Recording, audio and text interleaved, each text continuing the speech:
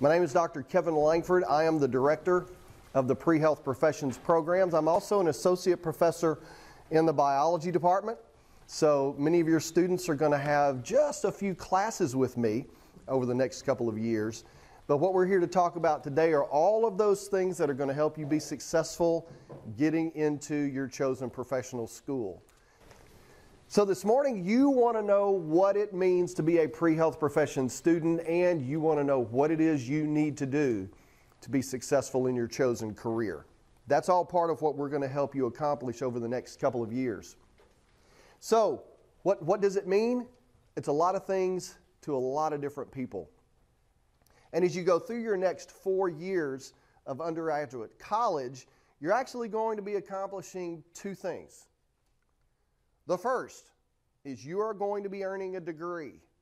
Now let me dispel a myth that is rampant around college campuses. There's no such thing as a pre-med major. Maybe you have heard that. I hope you have. But medical schools, dental schools, pharmacy schools could care less what your degree is in.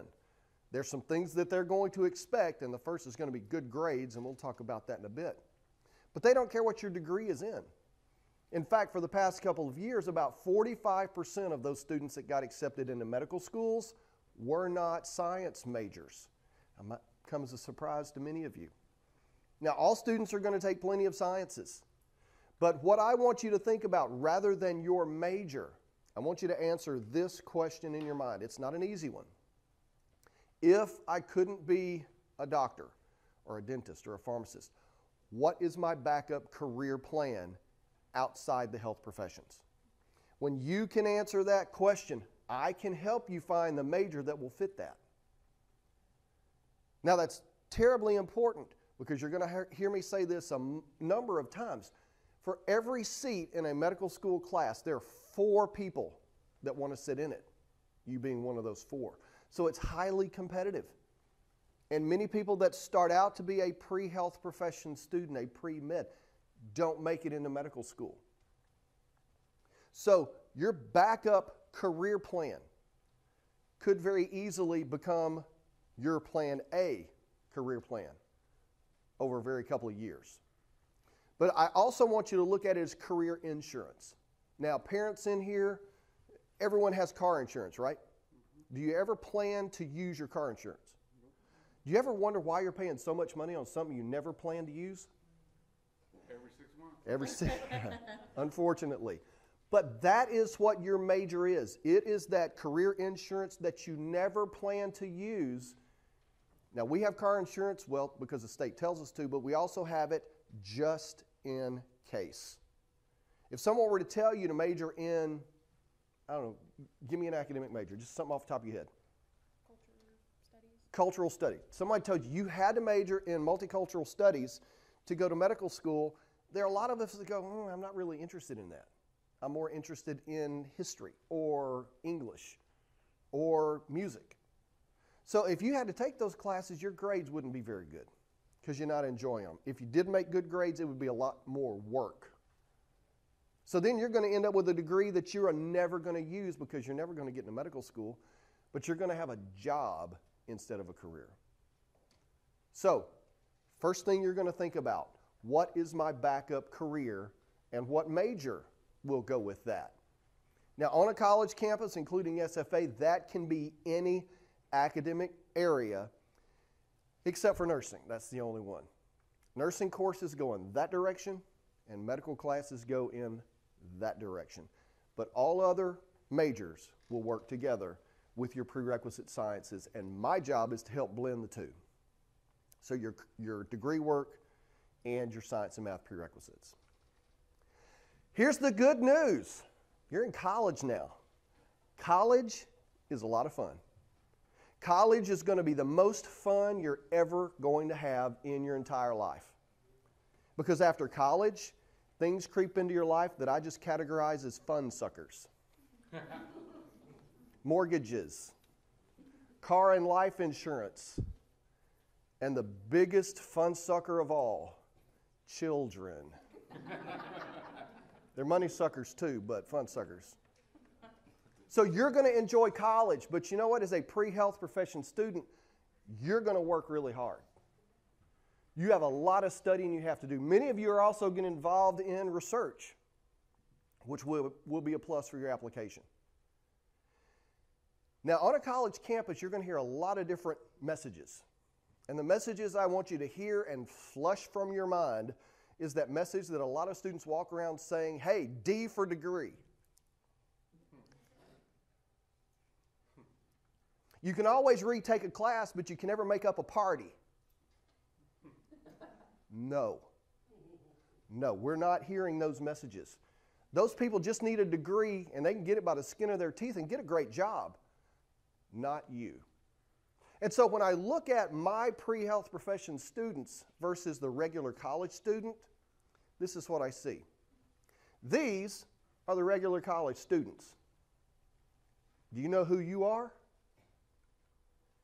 Yeah. You're these guys. We know who these are, right? Navy SEALs. Navy SEALs. Have you seen what they put these people through, especially in that last hell week of their training? They don't get to sleep. They don't get to eat. They keep them out in the freezing cold water, basically torture these people. And all they have to do is walk up the beach, ring a little bell, and they can go in where it's warm, get something to eat, hot cup of coffee, and a bed to sleep in. That's all they got to do. Why do these people subject themselves to a week's worth of torture? Why do they do it? The elite. Want to be elite? They want to be a Navy SEAL more than anything else in their life. Certainly more than that temporary discomfort. There are going to be a lot of times, students, you're not going to want to study. There are going to be a lot of times you don't want to do a lot of the other things you have to do. But if you want to be a doctor more than anything else, you're going to get the job done. And you have to answer that question for yourself. All right, so we're going to talk about the 5 full-time jobs you now have. Are you tired yet? Has anyone ever had a full-time job? How about 5 at the same time?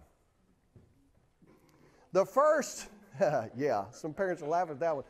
The first full-time job you as a pre-health profession student have, and there's no surprise, is you must make excellent grades.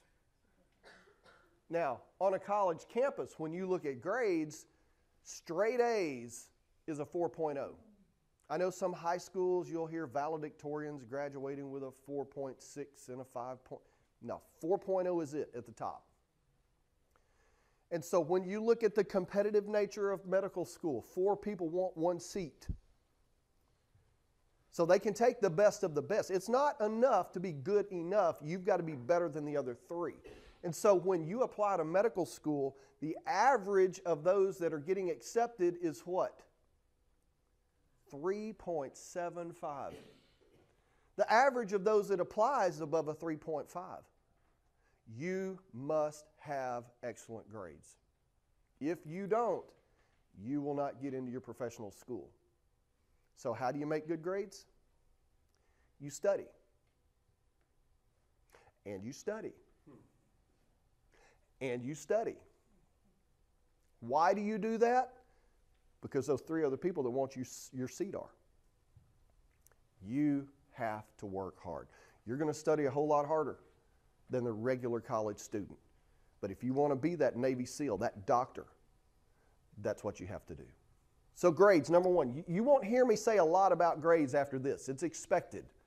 And in fact, in our program, if your GPA falls below a 3.0, which is still well below the 3.5, but if you fall below a 3.0, we will not advise you in our office, which forces you to go to your major advisor and get advised by them, because what is your career plan B just become?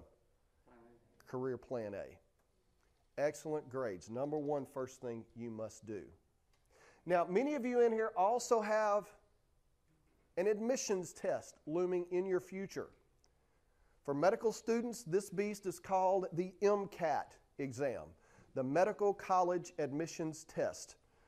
Now, this is largely the place where I describe what a beast of a test this is, how it takes about 8 hours to take the test, and how when you're finished after that full day of testing, you sort of crawl away because you can't walk.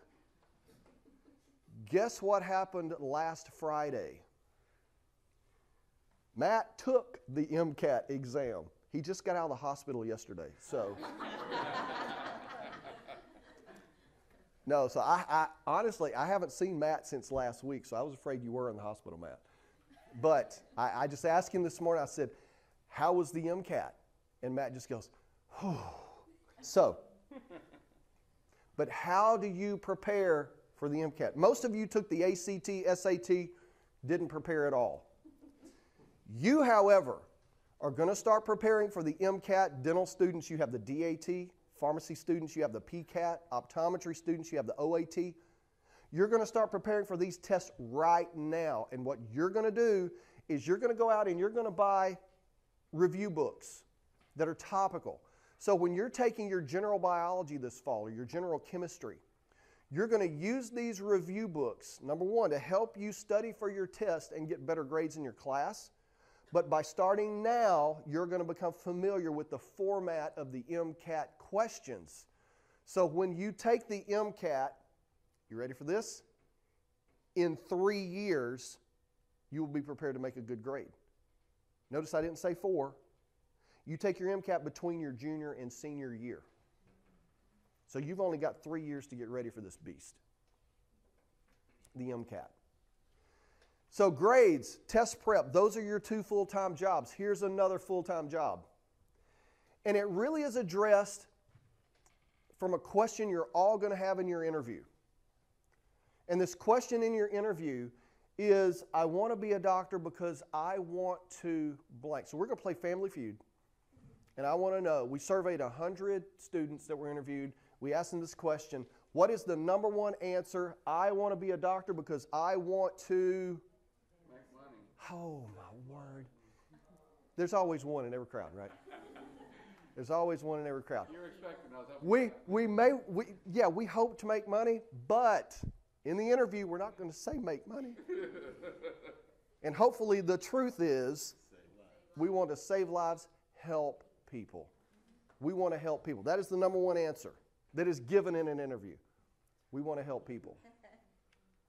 And so your third full-time job is to accumulate a track record of service, helping others. That's going to start right now.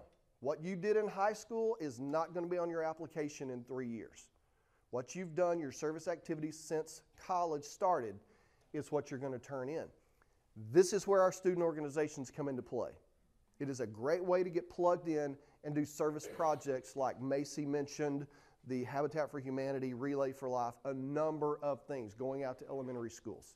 All of our organizations do that. You can do it on your own as well. But listen carefully. If you have a perfect 4.0 GPA, if you have a perfect score on the admissions test, but you have no service on your application, you won't even get an interview. They want people that have a desire to help people. And you're going to demonstrate that by your actions. And listen, if you don't like helping people, we need to talk about your career plan. I got my degree at the Medical College of Wisconsin, and people say, well, why didn't you become a real doctor? Which, I love that question, by the way. But it was easy for me. I didn't want to be around sick, complaining people all the time. They're not happy when they come to see you. When they're happy and healthy, they don't come see you. So you need to have a heart for service and helping others. Now, your next full-time job after grades, test prep, and service is kind of along these lines. If I am the interviewer and I were to say, ma'am, what's your name?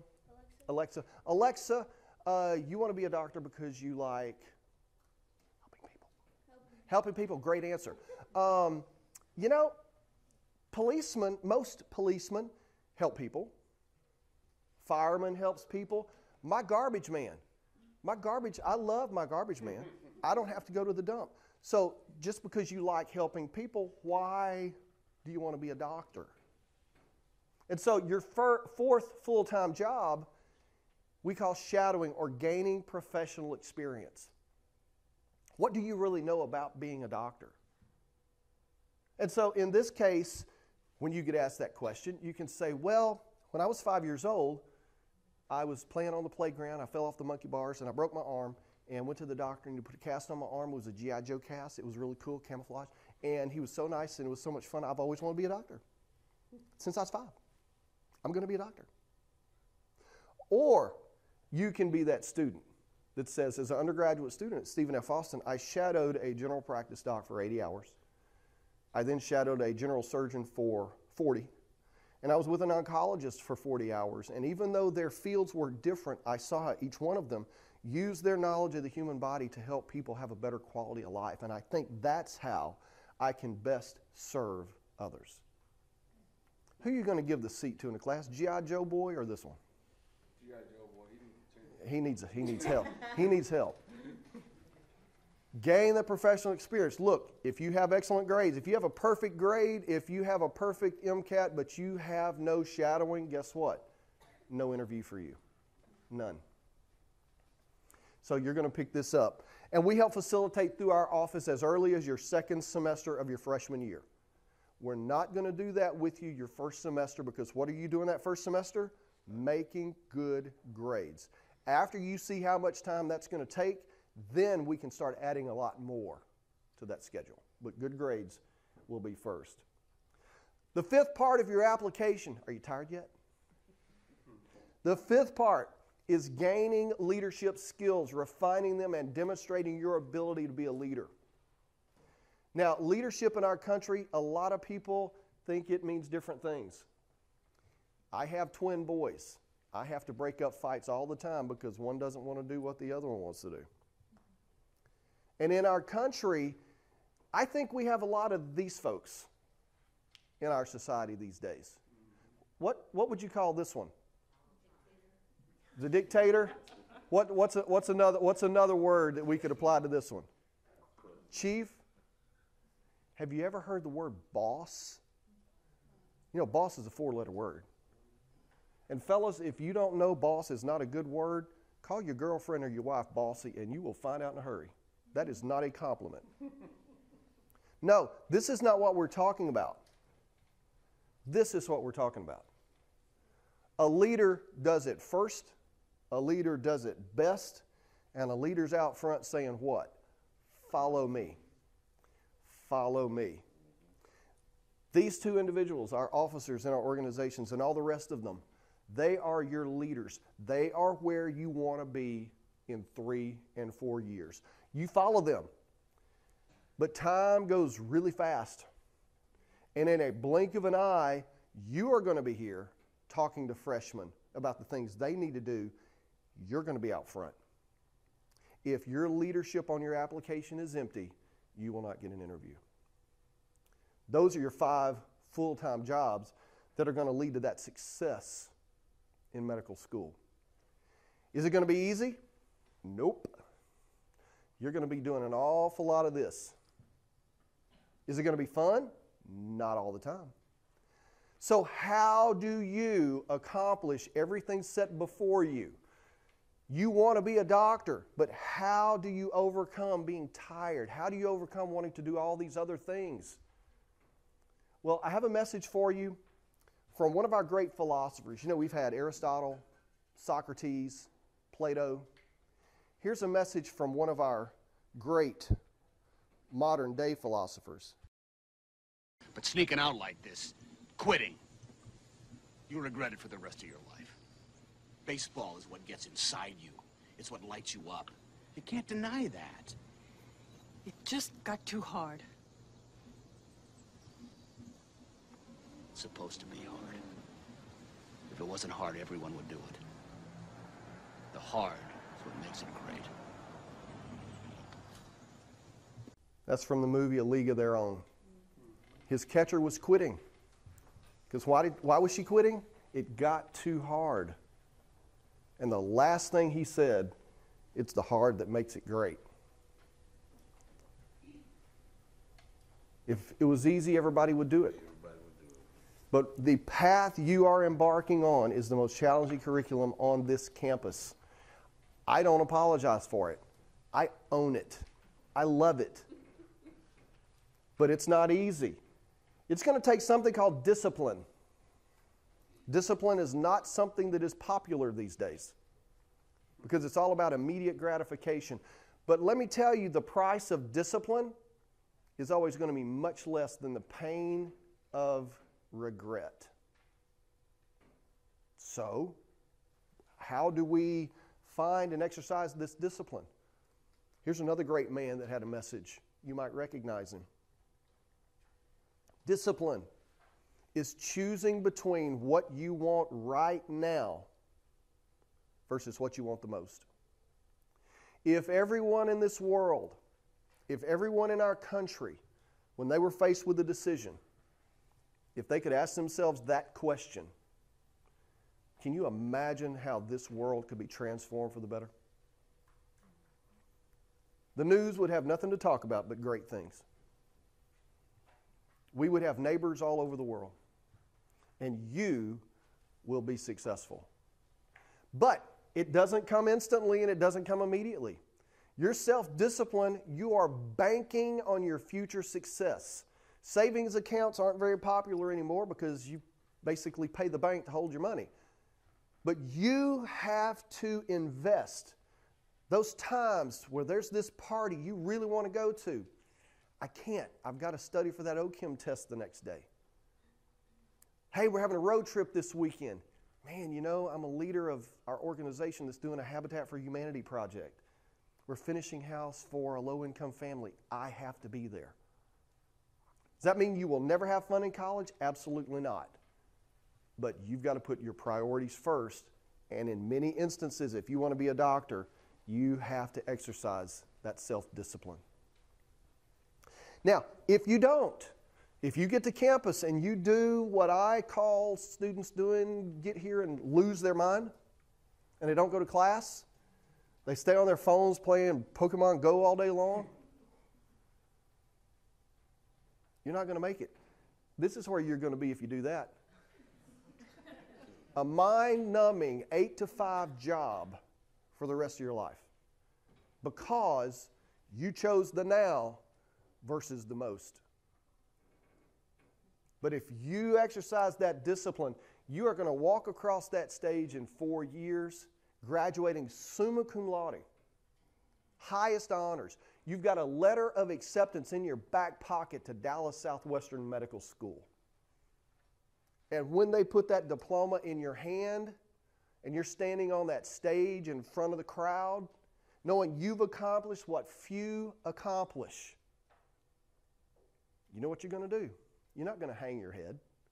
You're not going to wonder what your future holds. Now, I tried this last week. I don't know. We learned this in my high school camp. So I'm going to do my best here, okay? You're going to get that diploma. You're going to stand on that stage, and you're going to... Did I do that right? Is that okay? Yeah. That's what you're going to do. And then you're going to put that on. So when you're faced with a decision, the picture I want you to put in your head is not that white coat. It's these rocking chairs. Students, talk to your parents. We wish somebody would invent a time machine so we could go back and undo the stupid stuff we did. When we tell you things, it's not that we're smart.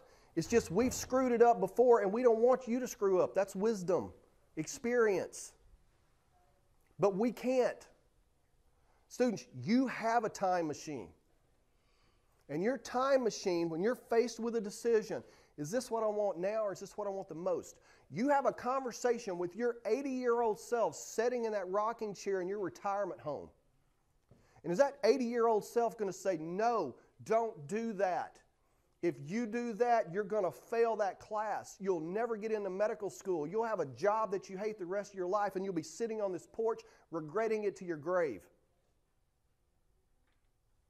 Or your 80-year-old self sitting on the porch of your retirement home in Boca Raton, Florida, sipping on the drink with a little umbrella, is going to tell you, no, you know what you need to do and you're going to do it. and you're going to make it to medical school. You're going to save thousands of lives in your career. You're going to provide for your family. Your grandchildren are going to be provided for. You are going to have a good life. Think about those chairs and make the good choices and the good decisions with the self-discipline you're going to learn. Now, the last assignment I have for you, you go home and before you come back to your dorm, you cut out pictures of 3 people, random people. You tape these to the mirror of your bathroom in your dorm, and every morning when you wake up, you look at those 3 people that want your seat in medical school, and you look at them and you say, I'm going to kick your butt today. No way you're going to outwork me today. And you do that, and at night, when you look at them again before you go to bed, you look them in the face and you said, I got you today. And you sleep well in that assurance of how hard you worked. You know why? Because you got to do it again tomorrow. And the next day. And the next day. And the next day. Why? Because those 3 other people are doing it. If that's what you want the most, you've got 5 full-time jobs and you have to do them all well. And here in the Pre-Health Professions program, that's what we're to help you accomplish and to help you succeed so you don't have regrets. Thank you for your attention. Hopefully you have a great day today.